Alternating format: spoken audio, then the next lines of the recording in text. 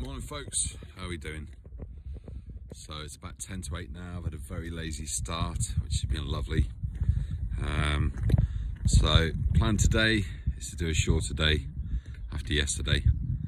So it's going to be about 12 miles to Amberley. I'm going to stop off and resupply a little bit, top up my charger, extra water, etc. And then push on for probably another 5-10 miles after that, catch up on the day. So yeah, it's good. It's a beautiful morning. I don't know whether you can see, probably can't see much, but yeah, it's just absolutely lovely. So one of the questions that someone asked me is, why am I doing this? Well, I like walking. I haven't done very much of it in the past few years. I've just worked. But when I have holiday, I do try and get out and do a bit of walking. So in the past, I've done the West Highland Way, the Coast to Coast path.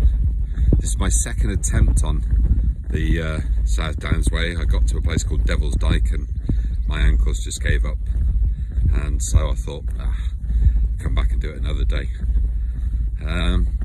But overall, I plan to start doing more walking and more long distance paths. There's quite a few in the UK, with the ultimate goal in about 3 years time of walking the Appalachian Trail, which is a long distance trail out in the eastern United States.